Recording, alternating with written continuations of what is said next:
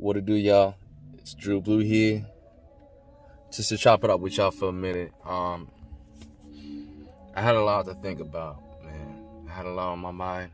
That's why I had to take a break from recording for a good minute. Just a lot of things in life in general I had to think about and kind of sort out, if you know what I mean. But I'm all good, you know. Everything's green, so I'm still going. And that's all that matters. Even when you get knocked down in life, you gotta find the strength to get back up over and over again. You know, it's just an endless loop of cycle, man, of life. So what I want to get at is, how can I put it? Just kind of like my whole perspective of life. You feel me? I always believe that you should always try again and try again, you know, until you're successful. You know, kind of like that persistence to just do it right. That's kind of like something that I've always had. You could say it's a pet peeve maybe, but I don't know. I felt like it was going to lead me to I still do believe that it's going to lead me to a greater purpose in life one day. You know, until that day comes, all I can do is pretty much stay on a down low, ground zero, keep up with my training, you know, make sure that higher learning is what I'm maintaining. But what I'm trying to get at is, you know, I've been thinking, man, I've done a lot of YouTube videos, a lot of videos where I just give everything what I feel, like 100%, keep it real, you know, and obviously I'm prepared for when the days come and I have to face that person who I may have criticized or whatever I may have criticized in terms of, I guess, genre, music, whatever, and deal with the people in their face. And I'm gonna be more than prepared for that. But I also wanted to experiment on how well I could really convey my voice and how well my message holds water. You feel me? So a lot of times I go and revisit my old videos to see, do I feel like I'm making sense to myself? Do I feel like my words are really conveying what I feel? You know, because I read comments and I try to understand why they think like that, in terms of people who just talk shit, but then there's also people who agree with me. But at the same time, I'm always looking at both ways. I'm looking at the haters and the ones that support me. And I'm looking at, how am I really conveying my message? Am I really being, you know, unbiased? Or am I at least being constructive with my criticism? And yeah, at times, when it's a spur of the moment, I'm gonna just be like, man, what the hell is he doing?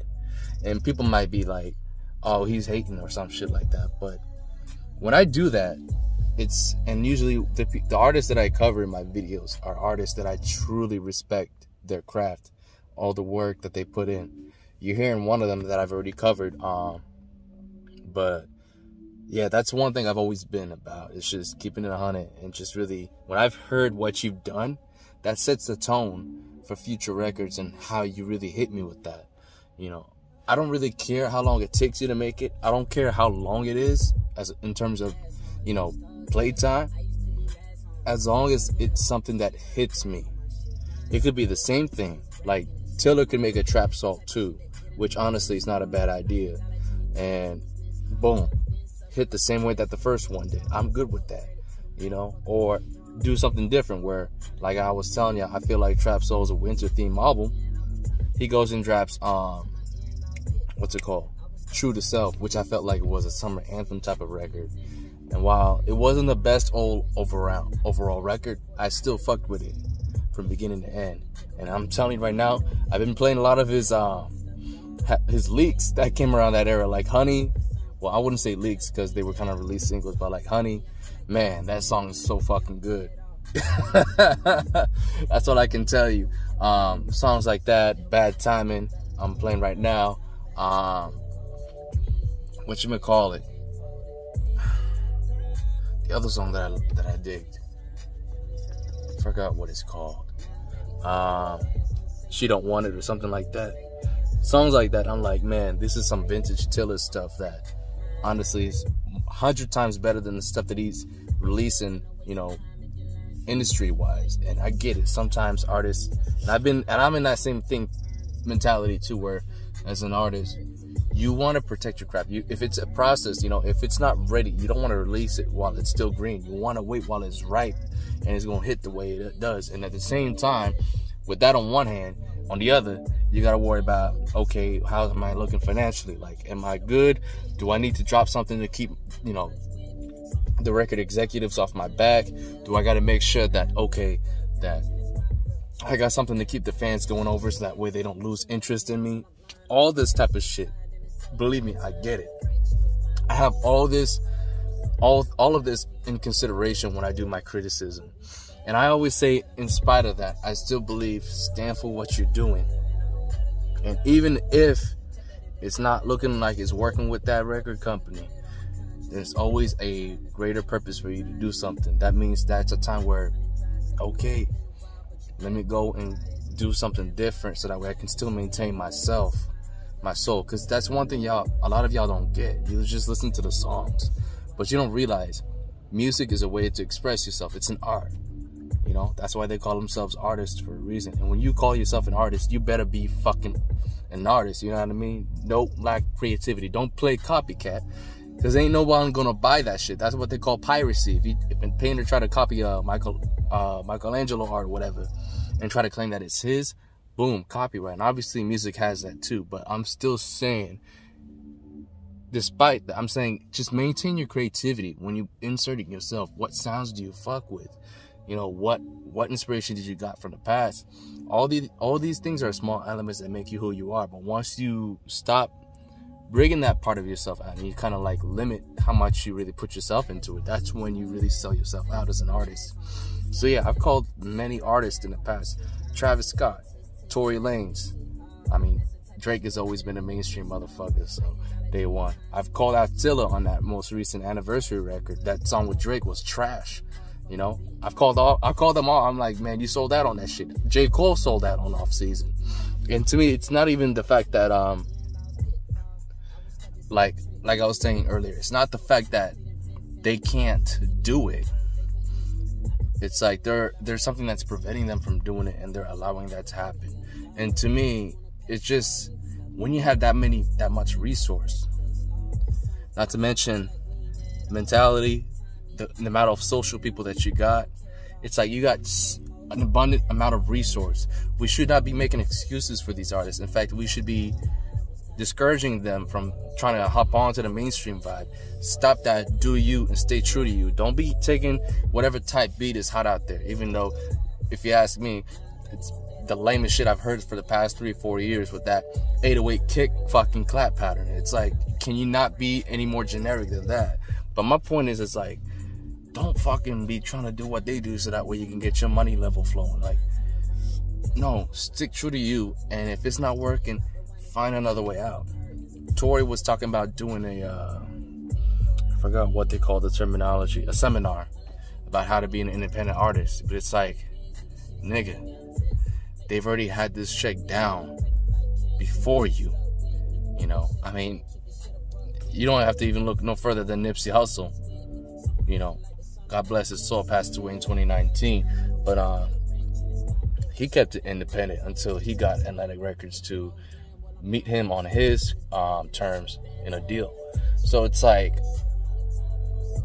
you're worried about helping other people protect their art and protect their stuff, but you haven't taken care of yourself first, and that's the problem right there. And I think Tory can be clueless sometimes, man. He doesn't really get it.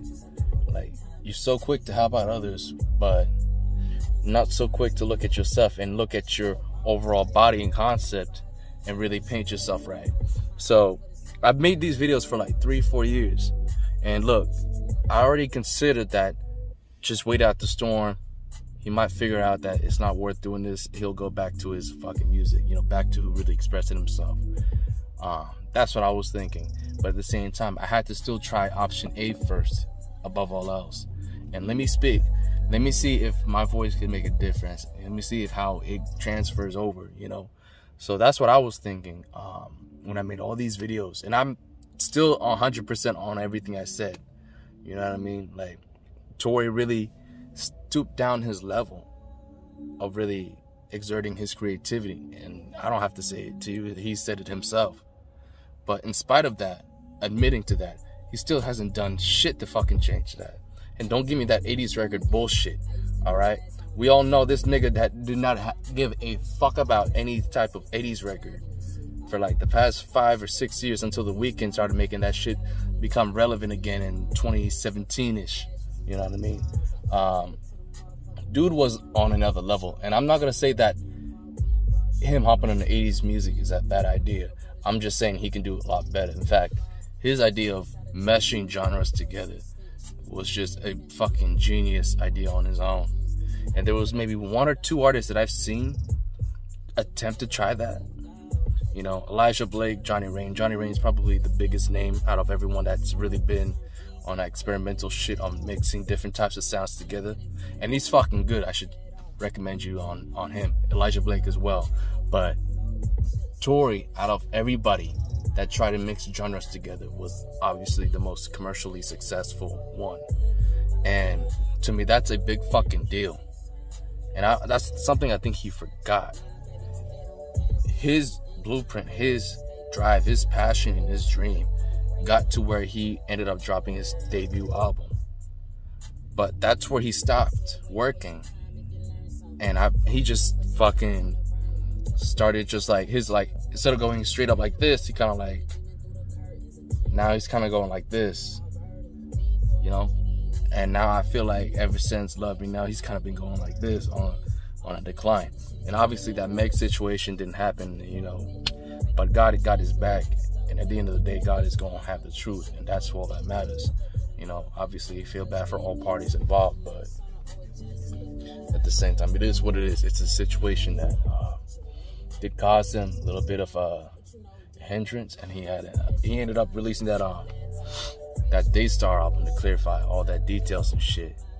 But sometimes you gotta understand this, and sometimes ignorant folks don't get it until they see what you're really about. I've seen that where people confuse me for who I am, and then they see my older videos. They're like, oh, you were day one.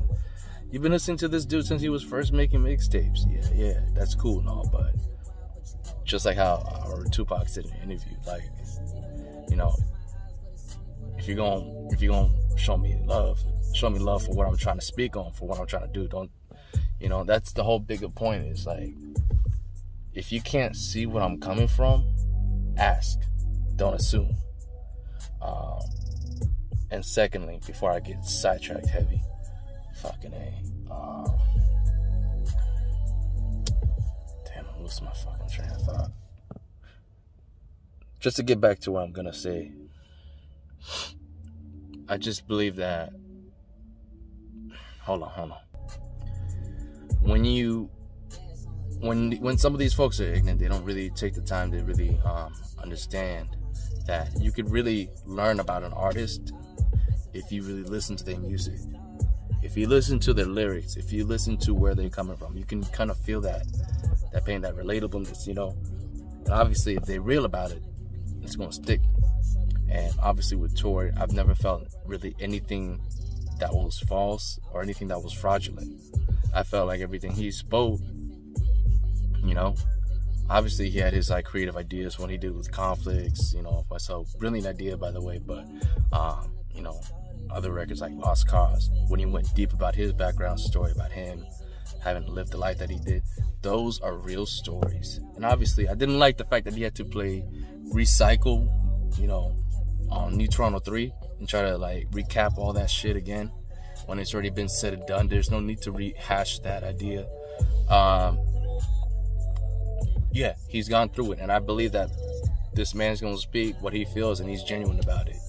And he's kind of reciprocated that to whoever wants to talk with him on happiness/tell me off of memories. I believe that 100%. That's what you got to do if you're gonna approach someone that you want to know you are trustworthy and loyal. And like, I feel like that's important.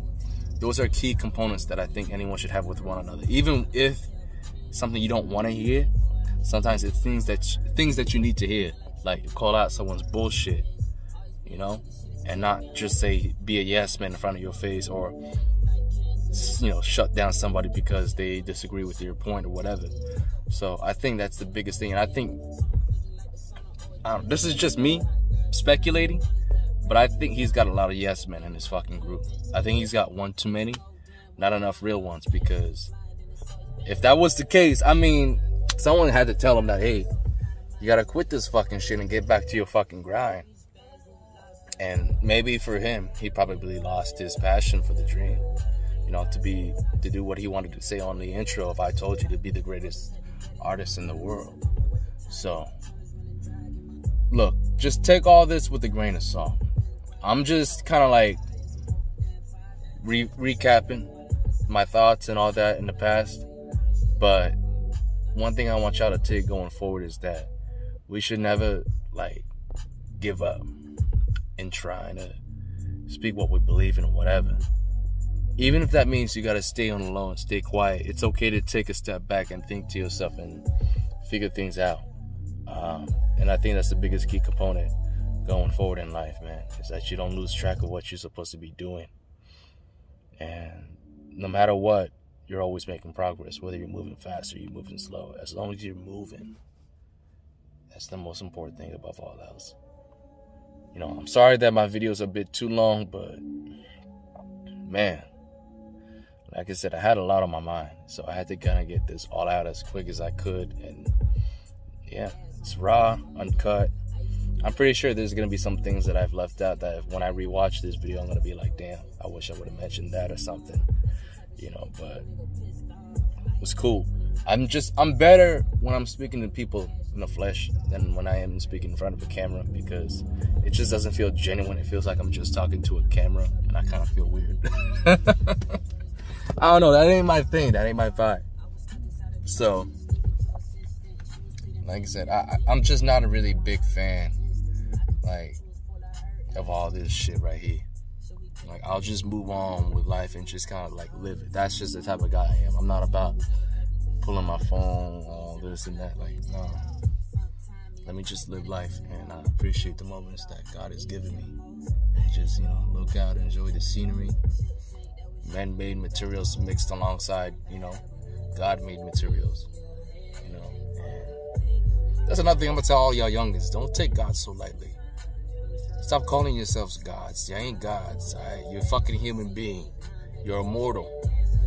That's one thing I just got to get that off my chest real quick. That shit be pissing me off. Stop calling yourself gods. I don't give a fuck if you're joking. Stop.